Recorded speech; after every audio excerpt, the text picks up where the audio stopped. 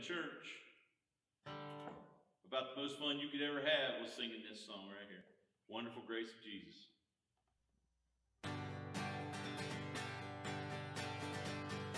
Wonderful grace of Jesus, greater than all my sins. Oh, shall my tongue describe it? Where shall his praise begin? Taking away my burden, setting my spirit free, for the wonderful grace of Jesus reaches me.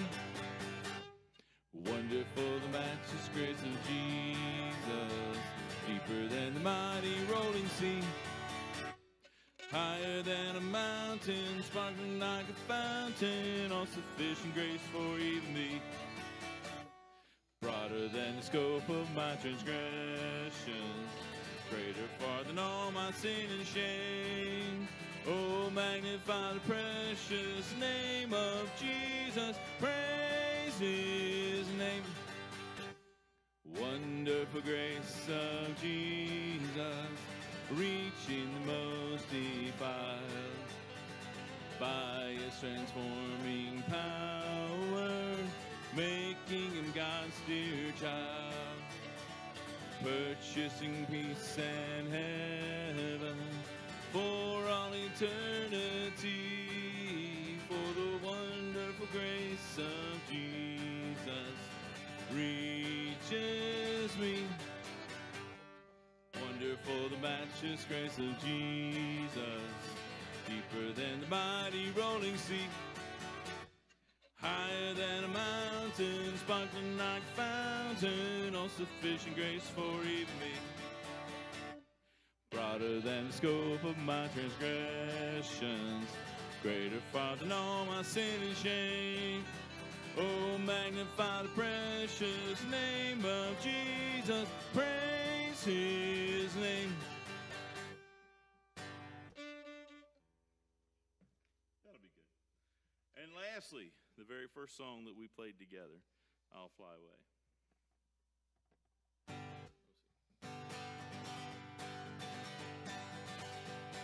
Some glad morning when this life is o'er, I'll fly away to a home on God's celestial shore. I'll fly away, I'll fly away, oh glory, I'll fly away. When I die, hallelujah, by and by, I'll fly away. Oh, when the shadows of this life is gone, I'll fly away. Like a bird from prison walls have flown, I'll fly away. I'll fly away, oh glory, I'll fly away. When I die, hallelujah, by and by, I'll fly away. Come on, Isaiah.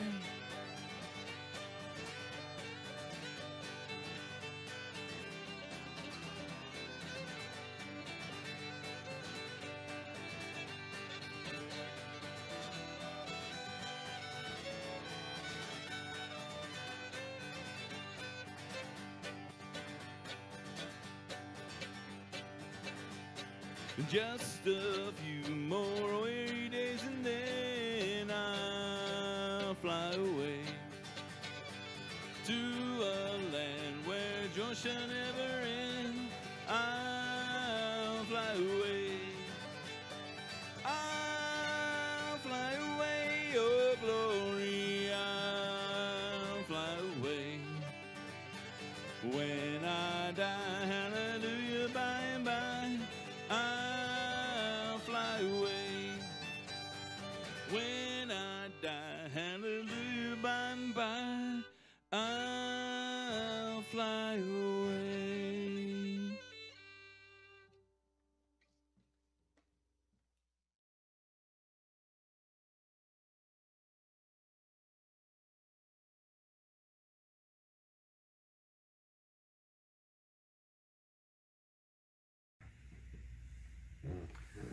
Good morning, everyone. I'm George Pendle from Community Christian Church, and today I have a devotion for you. But just might mention that kind of felt like we had a full service yesterday when I was looking on YouTube, but we had, Frank with a Bible lesson. We had Leanne with a children's lesson. We had the Prices with music, and Dan's sermon. So it's kind of like a full service, but of course we weren't here to fellowship with each other. But it was a good day having that. Today I have a devotion for you, which is Who Put Jesus on the Cross? I'd like to read to you from Ephesians 1:7. It says, "In him we have redemption through his blood, the forgiveness of sins in accordance with the riches of God's grace." Ephesians 1:7. Have you ever wondered who put Jesus on the cross? It wasn't Judas or Caiaphas. It wasn't Pilate. It wasn't even the religious leaders who hated Jesus. This may shock you, but there are two answers. First, it was God. The Bible says it was his plan from the beginning. It's the reason Jesus came to earth.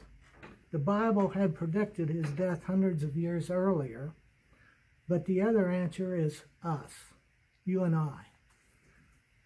You and I put Jesus on the cross. If we had never sinned, Jesus wouldn't have needed to die. So Romans 4:25 says, "He was delivered over to death for our sins and was raised to life for our justification." Because Jesus had died on the cross, our sins are forgiven.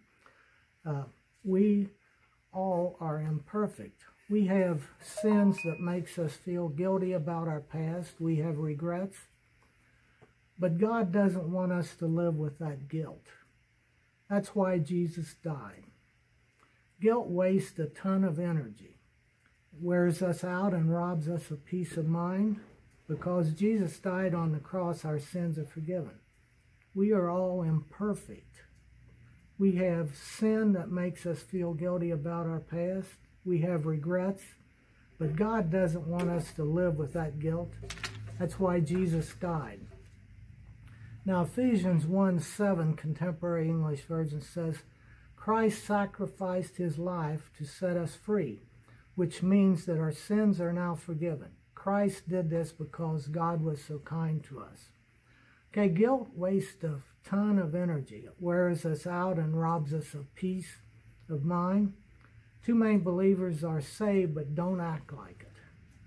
They're full of shame and guilt. It dominates everything they do.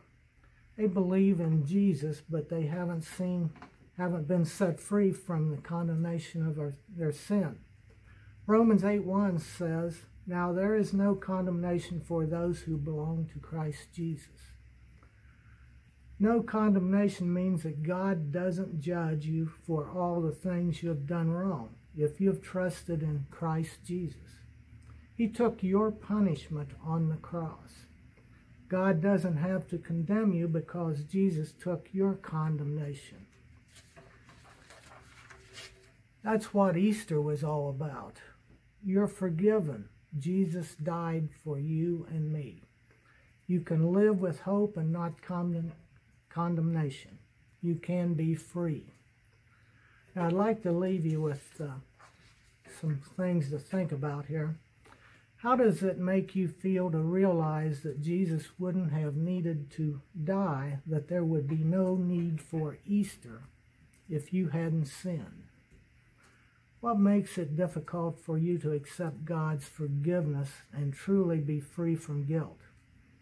How does understanding that you are forgiven because of what Jesus did for you on the cross change how you handle how others have hurt you? I hope you can take these words and think on them, and let's have a closing prayer. Our Father in heaven, we're grateful for this church and grateful that Jesus did come and pay the price for our sins. And Father, we're just thankful that we can stay in out of harm's way, and we just pray that you would be with our church family and all of our families, that we might stay away from the coronavirus and not be afflicted by it. But this has really been a change for us, and we just pray that you would guide and direct us as we go through this procedure, and we pray that we would all come out being stronger in the faith. These things I'd ask in Jesus' name. Amen.